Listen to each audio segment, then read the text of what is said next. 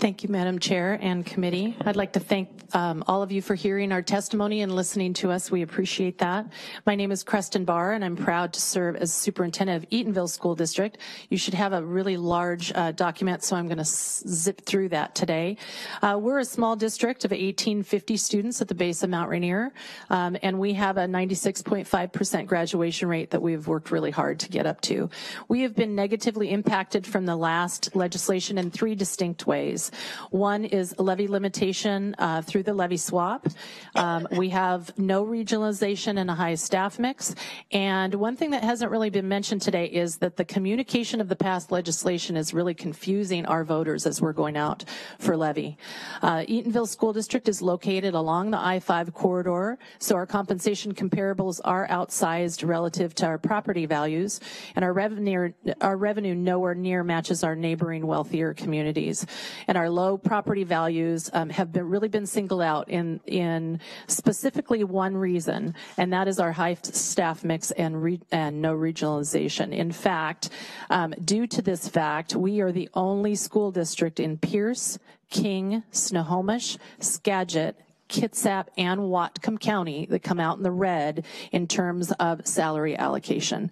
And that is really astounding. It's like we won the lottery, but maybe of losers.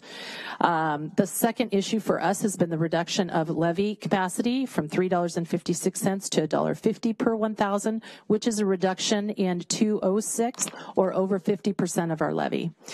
The difference between our property-rich districts and small rural poor districts can be categorized by a neighboring 1,400 student non-high district that can generate $6.65 million for their levy, and we at $1.50 can only generate $2.1 million, which is 3 times the amount. Thank you. Sir, welcome. Madam Chair and members of the committee, my name is Roger Andrascik, representing the Eatonville School Board. I support these bills, but more changes are needed to address the unintended consequences of 2242 to ensure that it does not negatively impact school districts or their employees.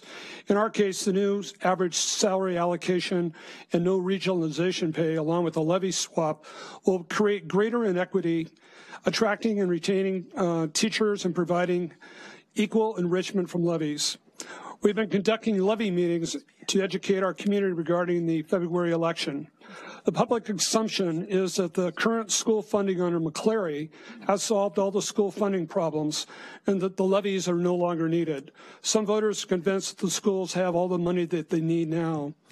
Inadequate state funding for basic education still requires Eatonville to cover gaps in special education of $500,000, transportation of $300,000, and food service of $400,000 through current levies of $4.9 million.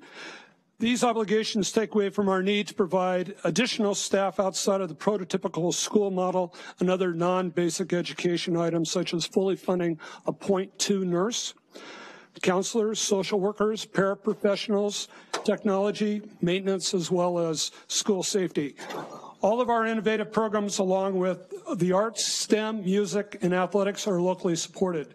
We are proud, as Krestin said, of our 96.5% graduation rate. Our accolades include STEM lighthouse schools, innovative schools, schools of distinction. As an elected official, it is my duty to provide Eatonville students with an education for their future in order to prepare them to have the basic resources and the best teachers in the classroom so they get the best education and the most appropriate programs available. Without adequate funding support for our students, our capacity to provide the previous levels will fall short. Thank you. Thank you very much.